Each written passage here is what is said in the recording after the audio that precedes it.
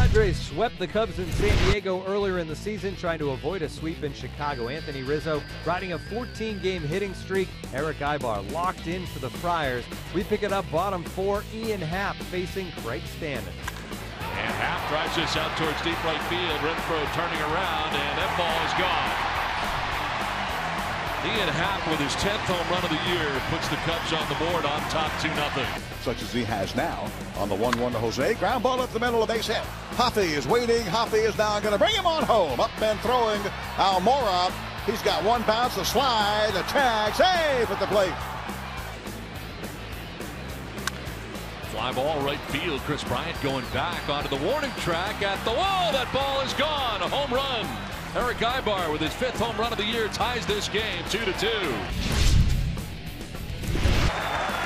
3 balls, 1 strike, bases loaded.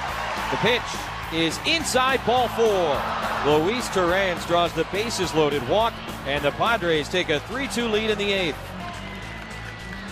Schwarber hits it on the ground to first. Myers has got it. He's going to run to the bag, and that's the ball game. Padres win.